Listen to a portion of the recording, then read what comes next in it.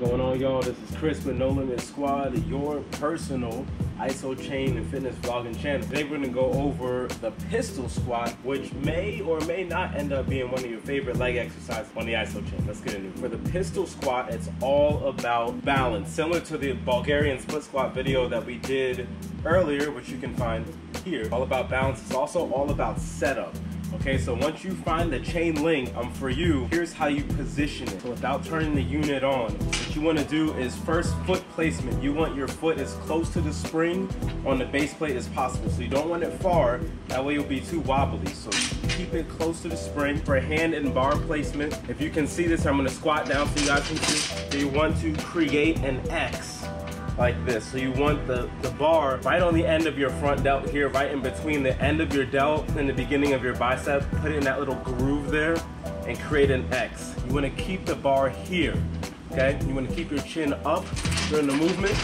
So now what you want to do, you want to get into the final stance of the movement, bringing your leg out, which can be a little tricky. So if your balance is good, this will be a little easier. If it's not, it may be a nightmare. All right, so I'll be doing the pistol squat from the top position. If you want to go into mid or low position, you want to adjust your chain linking accordingly. When you have everything set, extend your leg out here, push. All right, and from side position,